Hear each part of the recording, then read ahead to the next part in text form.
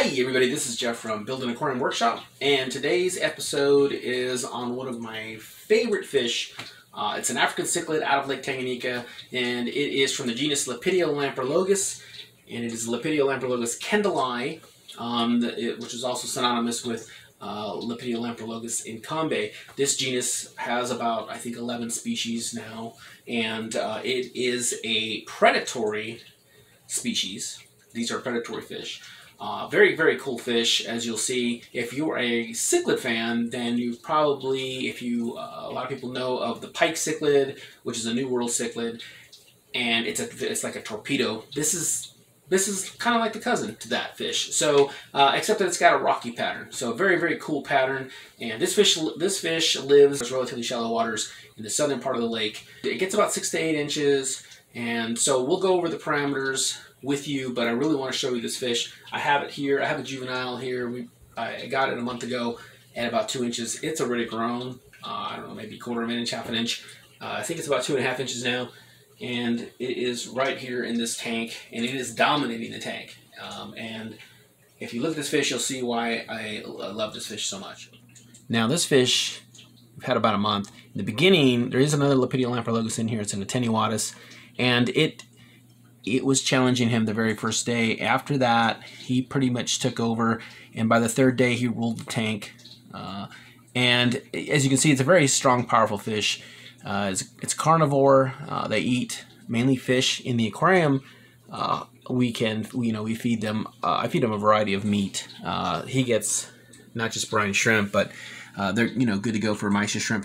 I do not feed him live fish. In the past, when I had him in the mid-90s, I've fed them small guppies. And like I said, these fish get about 6 to 8 inches. Now, typical Tanganyikan fish, so you want to keep them pH above, let me give you the stats. You want to keep the pH above 8.5. The degrees of hardness, you want it to be about 8 degrees of hardness or above, somewhere between 8 and 14. High 70s is perfect, so 77 to 79 is perfect for these fish. Lake Tanganyika doesn't vary the temperature very much. And of course, if you want to breed them, typically most cichlids, including these, would be low 80s, would be perfect. And in the mid-90s, I had a pair of these fish. I bought 3, again, it's even smaller than this. They were probably an inch each, and I got lucky with a pair. And these guys like to breed in a dark cave with a small opening. So I used a clay pot back then. I was able to get the pair, got babies to the swimming fry stage, but they didn't make it. It was a show tank like this. It had more fish in it, and so eventually the babies were probably going to get picked off by other fish. But I can tell you this: this fish is very, very aggressive. They seem pretty mellow compared to a lot of other fish. But as far as Tanganyikans go, as you can see, the other fish that are in here, he keeps them on the left-hand side of the tank. I'll zoom out for you. On the right-hand side of the tank, there is his home, and he has dug. Now I'm going to show you over here how much he's dug up. So he doesn't let anybody come over here. At night, he's sleeping a lot of times under this big piece of slate he's carved out, but sometimes I did see him over here in the back side of it. He likes to go underneath it. There you see him. He's like, hey, what are you doing in my space? That's how territorial this guy is. Beautiful fish. They get a lot of blue in the face. First time I came across this fish was 1985 at above all things, Southern California, where I lived, and there was a doctor who in Laguna Niguel had a garage converted with a bunch of aquariums in it, filled with aquariums, mainly Tanganyikan cichlids. That's all I remember. And he had probably a 20 long, and he had a full-grown incombe or Kendalli, and it was probably 8 inches. It seemed that big. They say they get around 6 to 8 inches. Female slightly smaller. Can't really tell the sex other than the size when they're full grown. So if you're going to breed them, they recommend that you get several of them, probably at least 6 of them, to try to get a pair. They do get pretty territorial, as most fish do when they're breeding. And I did notate that in the mid-90s when I had my pair. They chase anything in the region. And you see this guy's very aggressive. Even the Cylindricus, who's pretty aggressive, he chases him around. Trichocephalus that's up there. And again, these fish are all small. He is the biggest one, and he's growing really, really fast. The Kelvis there, the Attenuatus, he rules the whole roost. and surprisingly. Now, there are lots of other African cichlids that are a lot more aggressive, but as far as in my tank, he is the most aggressive fish because he is the biggest, but also just the type of fish he is. And I've seen a lot of Lamprologians who are very aggressive, including like a Lamprologus bucheri, things like that. There are a lot of fish out there that are very aggressive. Some of them are just really aggressive towards each other, and sometimes they're very aggressive towards other fish. But most of the time, cichlids, there's going to be an alpha male. There's going to be a dominant fish in the tank, and so that's this guy right here. But luckily the fish, you can see he doesn't really chase them that much. Every now and then he lets them eat. He doesn't keep them in a corner. The only fish that stays high is the Tritocephalus, and that's because of the Lamprologus cylindricus. Doesn't like him. He's another striped fish. When he sees another striped fish, he drives him crazy, so he likes to keep him high up. But the Kendalli here, and that's what I ordered him under Kendalli.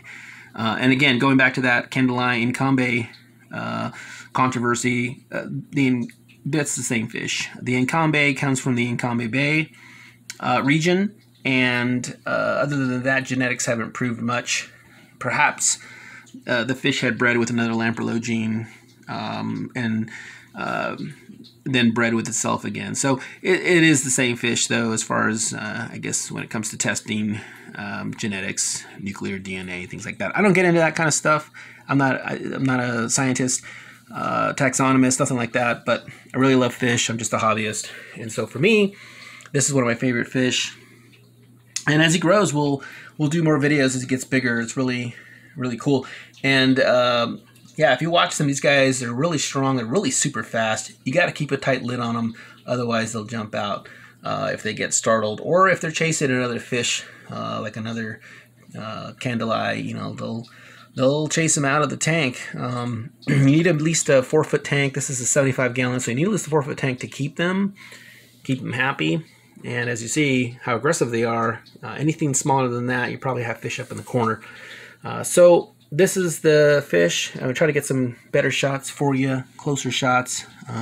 But, you know, this fish is really, really cool, and I just wanted to go ahead and highlight it, as I will highlight some of the other fish.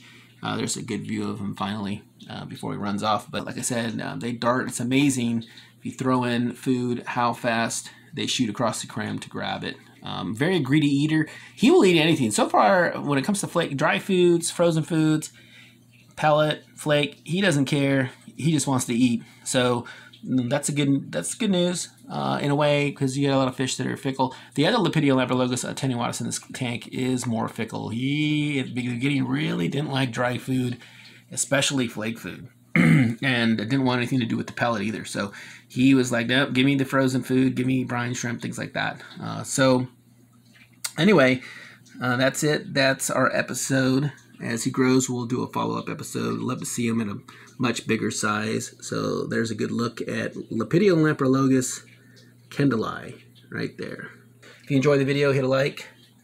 And if you'd like to see more videos like this, please subscribe to Build an Aquarium Workshop. This is what we're all about. And thanks for watching. Have a great day.